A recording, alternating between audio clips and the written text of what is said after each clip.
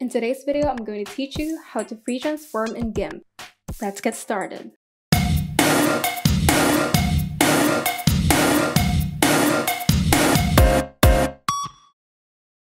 To free transform your photo in Gimp, select the Unified Transform tool by right-clicking on the transform icon on the toolbar, then select the Unified Transform tool or simply press Shift-T on your keyboard. The Unified Transform tool is Gimp's free version of free transform, complete with handles. Each handle serves a different purpose. The square handles apply the scale transformations, while the big white diamonds are for shearing adjustments, and lastly, the small outline diamonds are for perspective transform. If you click and drag outside the selected image, you can rotate the image around the designated anchor point. Also, take note of the Transform Matrix panel at the Unified Transform tool pop-up overlay window to know which actions will be done when you click.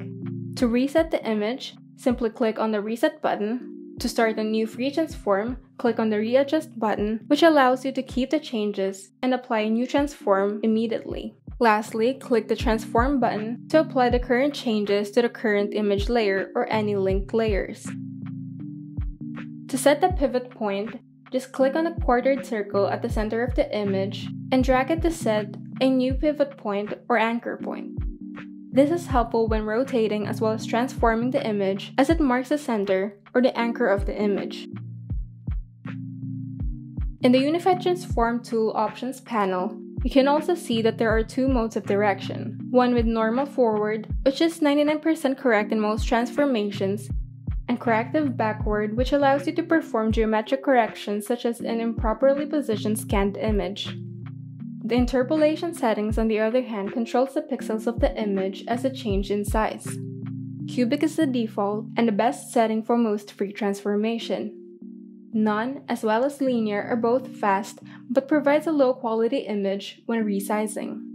Lastly, both low halo and no halo are much more CPU intensive, but they produce a much better result than cubic in some circumstances. The clipping settings shows you what will happen once you're finished applying your free transform. The Adjust option expands the layer beyond the layer boundary. The Clip option limits your transformation within the layer boundary, and it cuts the image once it goes past the boundary. The Crop the Result option reduces the image size to disregard all the transparent pixels that are created by the free transform.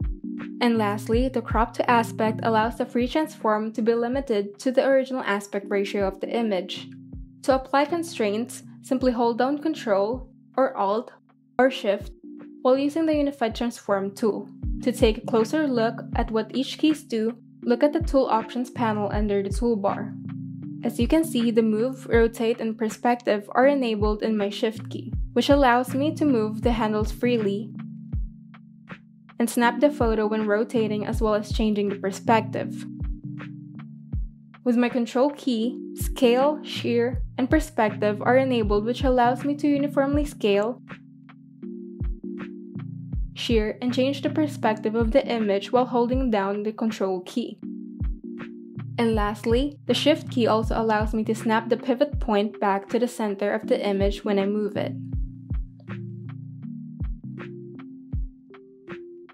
If you found this video helpful, kindly like and subscribe. And if you want to see more tutorials, turn on the notification bell so that you can be updated whenever we upload new tutorials.